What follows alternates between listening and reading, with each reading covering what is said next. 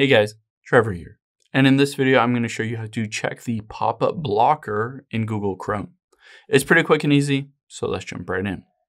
Now, you can always open up Chrome here on your iPhone or Android or a computer as well. You can always disable the pop-up blocker or enable it by just tapping on the three dots at the bottom right. If you're on a computer, you'll tap on the three dots at the top right. And then we'll just get into settings here. So tap on settings. And on here, if I scroll down, you'll be able to see content settings. I can tap on content settings and then block pop-ups. All I have to do here is turn it off if I want it off or turn it on if I want it on. Now, keep in mind, if you're on a computer, once you get into the settings, the easiest way to navigate to it is just to do the search bar at the very top and just search for pop-ups.